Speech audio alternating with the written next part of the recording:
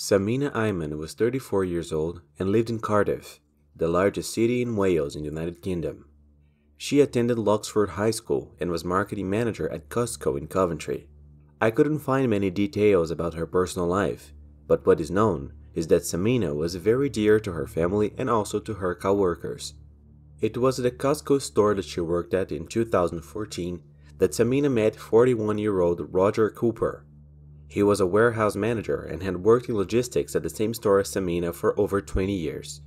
Although Roger was married, Sameena eventually became romantically involved with him and became his mistress. During this relationship, Roger promised several times that he would leave his family and that he would have a peaceful life with Sameena, but everything was nothing more than promises. Because they both worked at the same company, their relationship was secret even among their friends, as relationships between employees were prohibited. At the end of 2014, Sameena began to pressure Roger even more for him to divorce his wife. And in the midst of a small conversation with her co-workers, she ended up discovering that Roger had another lover besides her. Obviously, the woman was furious. She threatened to end the relationship and still tell everything to his wife and also to the owner of the store where they worked. Despite all of Sameena's fury, Roger managed to convince her that he had nothing to do with the other woman who worked with them, and assured her that he would file for divorce in January of the following year, as soon as he spent the holidays. At the end of November 2014, Roger promised Sameena that he would spend Christmas with her. She then decided to book 2 nights, 24th and 25th of December, at the Hotel Birmingham in Malmaison, paying £500 for the stay and also confirming the meals that would be served in the room for the Christmas Eve celebration. On Christmas Eve, December 24, 2014, Sameena worked at the store until 4 p.m. When she left, she stopped by a liquor store to buy a bottle of champagne. Then she got into her vehicle and drove off towards the Hotel Birmingham, where she had made her reservations. Roger, who was in his own car, was right behind her, following her down the road. At a certain stretch, Sameena parked her car and Roger did the same. They then transferred all her luggage to Roger's car and they both continued their journey together in his vehicle. During the trip, the woman called her sister to find out how her mother was doing, as she had just undergone surgery. On that same call, Sameena confirmed that she would be at her parents' house on Boxing Day for the family Christmas celebration over lunch, something they had arranged months before. She thought Roger was going to the Birmingham hotel, but in fact, he was driving to Leicester, to the home of his brother, a man named David Cooper. It is not known if Roger had made any excuses along the way as to why he left the route, but the fact is that they arrived at David's house around 5 p.m. on the 24th. Upon arriving at the scene, Sameena was attacked by Roger and his brother David. David covered her mouth and nose with a towel soaked in chloroform, as he continued this until the woman could no longer breathe and died. At around 6:25 p.m., Roger was on his way back to Coventry to spend Christmas Eve with his family and left Sameena's body with his brother David. David then wrapped the body in a towel and then in a tarp and placed it in a corner inside a warehouse that belonged to him. On the way home, Roger stopped on the road to pick up Sameena's car, abandoned on a deserted street in Luton, and then returned home by taxi. He also sent a message on Samantha's cell phone wishing him and some friends Merry Christmas. In this way, he thought he would create an impression that she was still alive.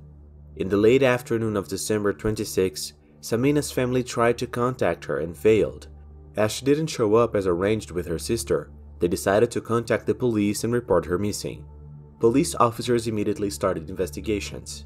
In addition, the woman's disappearance on Christmas Eve was reported on social media and the local media, which left the entire community moved, causing many people to volunteer to help in the search.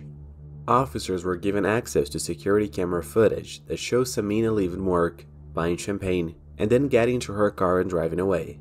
But with no clue as to where she might be, the police decided to track her cell phone using cell towers installed in the area. That way they would be able to see which tower Samantha's cell phone had connected to in order to know her approximate location. On December 30, 2014, the police discovered that Sameena had gone to Leicester, specifically to David Cooper's house, and Roger Cooper's cell phone showed that he was also in the same place.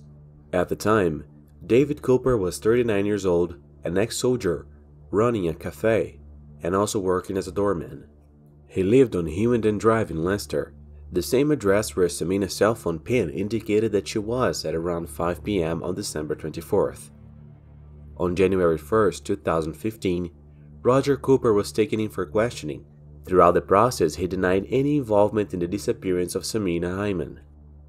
On January 2nd, it was David Cooper's turn to be taken in for questioning, and like his brother, he denied any involvement in the woman's disappearance. However, on January 4th, the police confronted David with all the evidence they had, and the man ended up confessing part of the events that resulted in the crime. On January 7th, 41-year-old Roger Cooper and his 39-year-old brother David Cooper were arrested and charged with the crime against 34-year-old Sameena Iman. The next day, David recanted his confession and tried to request a new interview with the detectives, but was denied. On January 11th, the arrest of the brothers reverberated throughout local media. With that, a friend of David who saw the report called the police saying that before being arrested, David had given him a set of keys that were for a subdivision in Groby Road in Leicester, where the brothers had some properties. On the same day, detectives along with a forensic team went to the site and found a shed that belonged to David Cooper, and that ironically had a sign written, "Do not disturb me, I have no place to hide the bodies." The site was large and underwent a complete inspection, and only 4 days later, on January 15, 2015, Sameena's body was found in a deep grave. Police officers also found her car, which was abandoned by Roger days later. In October 2015, the trial of the two brothers began, and the evidence presented against them by prosecution in court was appalling. According to messages exchanged between the brothers, it was found that they planned the crime more than 1 month before, and used phrases inspired by the Star Wars movies to communicate, in addition to other texts in French or codes that were later translated. It was also discovered that the two had planned to take the woman's life on December 11, 2014. At the time, Roger told Sameena that he had booked a room at the Premier Inn Hotel in Solihull, and that she was supposed to go there first, and then he would get there so they could have a romantic afternoon. His and his brother David's intention was to intercept the woman in the middle of the road, and thus take her by force and then take her life. However, their plan was frustrated as Sameena went to the place by taxi and not with her own car, thus preventing them from trying to catch her, since in addition to her, they would also have to deal with the taxi driver, and they knew that this would be difficult. In this way, Sameena ended up entering the hotel, and when she was informed that there was no reservation in Roger's name on hers, she got back in the taxi and left. Later, Roger made an excuse for her, saying that he confused the name of the hotel with another one, and ended up sending her the wrong address, so Samantha didn't suspect anything and had no idea of the danger she was in. The prosecution also produced evidence which was found on David's computer confirming the purchase of a 200 ml bottle of chloroform on December 8th for £12. Also, the bottle of champagne that Sameena bought after she left her job was found inside David's fridge. Another revelation that startled everyone following the case was that the coroners detected a set of several heavy metals in Sameena's organism, such as antimony, cadmium, tin, mercury, and arsenic. According to the doctors, in order to have that amount in her body, the victim had been ingesting it for some time, which indicated that she was being poisoned by Roger. It was found that Roger was juggling his relationship with 3 women at the same time, and when Sameena found out about his other lover and threatened to expose everything, which would end his marriage and also his job, he decided to put an end to her. What prosecutors didn't quite understand was why Roger's brother, David Cooper, got involved in this and helped him take the life of a woman he didn't even know. After David disposed of Sameena's body in the shed, he sent a message to Roger alluding to Star Wars, which meant that he had completed the job, and that was a crucial point in investigations. Also during the trial, evidence was presented that Roger had abandoned the victim's car and returned days later with cleaning products to clean it and try to erase any evidence that was in it. On October 21, 2015, the Birmingham court found Roger Cooper and his brother David Cooper guilty of the crime against Sameena Iman. With that, the two were sentenced to life imprisonment with the possibility of parole after serving 30 years of their sentences. Family and friends are not satisfied with how Roger managed to deceive Sameena. Some say that despite her personality not showing, Sameena was a lonely woman, and that certainly contributed to her becoming a victim of the man. Deep down, Sameena believes that Roger would indeed leave his wife for her, and that they would be happy together. But in the end, the romance ended in tragedy. Alright folks, that's it for today. Thanks for watching until the end. Best wishes, and I see you next time.